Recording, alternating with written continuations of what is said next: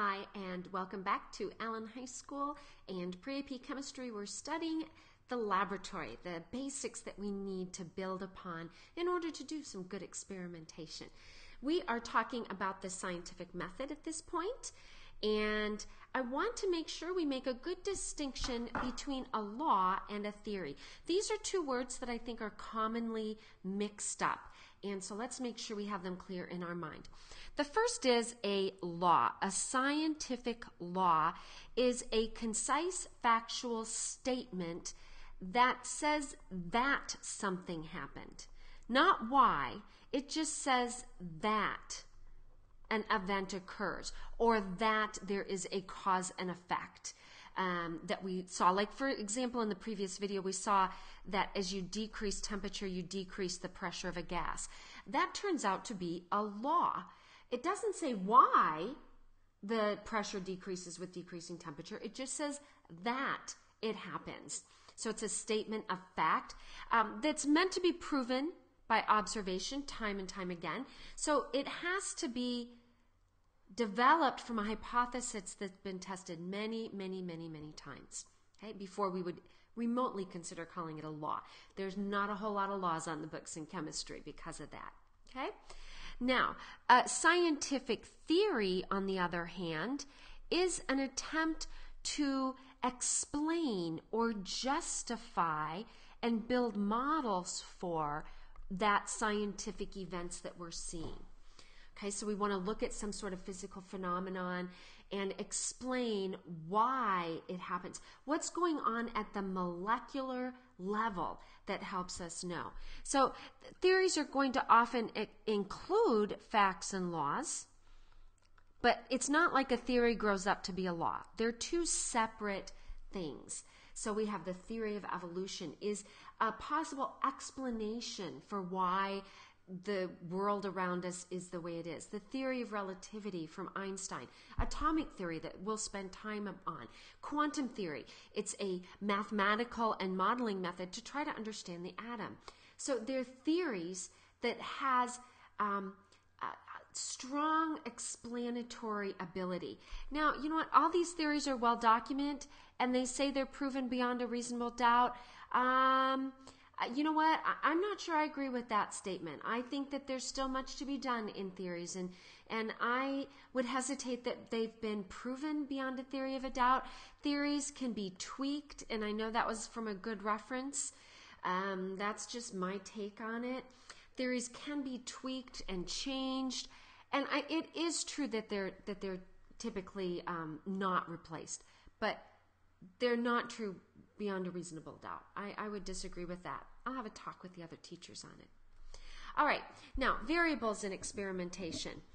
When we design, I forgot to set the timer so I don't go too long-winded on you here. When we design experiments, we need to pay close attention to the variables, the quantities that can be changed and varied and manipulated. Let's go back to our decreased temperature, decreased pressure example. Well, both temperature and pressure are called variables, but they're not the only variables. Temperature is not the only thing that affects the pressure of a gas. There are other quantities. The volume of the gas can impact the pressure. The amount of gas in the system, the type of gas, the nature of the gas can affect how temperature affects the pressure. So we want to design a system in which one variable is manipulated, one variable is measured, and everything else is controlled. Now, this is different from a control group. There's kind of a vague idea that's like the same underlying each, but it's different from a control group. Now, I don't know why. If I knew why, I would find a better way to teach this. But students have trouble with these concepts. And I think it's easiest to look at an experiment and ask yourself, what is being measured? I think it's easiest to find the dependent variable first. That's the variable that is going to be measured in response to, you know, us as scientists making changes and doing manipulations. Okay, so it is going to be made, it's the cause or result of, it's caused by, or is the result of. So changes in the independent variable that were made by the scientist cause or result in, is a better word, sorry, result in a change in the dependent variable. Okay, so those are your final results. It's a measurement. Okay, now once you've found that, it becomes a little bit easier to say, okay, well, what did I manipulate? What did I select? So the independent is the manipulated variable. And then everything else we want to be kept constant. Otherwise, we won't know whether the measurements we take on the dependent was due to temperature or volume, unless the volume is kept constant. Okay, remember, it's different than a control group. Now, a way to help remember these is to remember the phrase dry mix.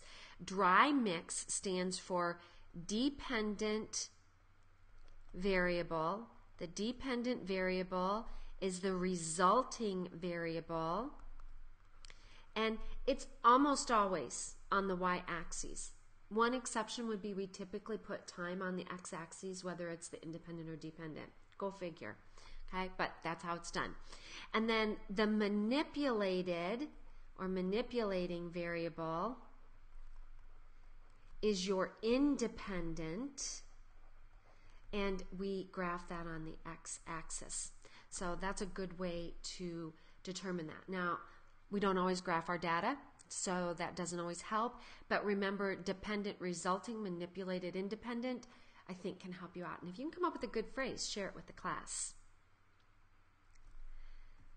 Okay, we're going to do some examples of these, but in the meantime, I'm going to wait for the next video for that. And until I see you again, this is signing off.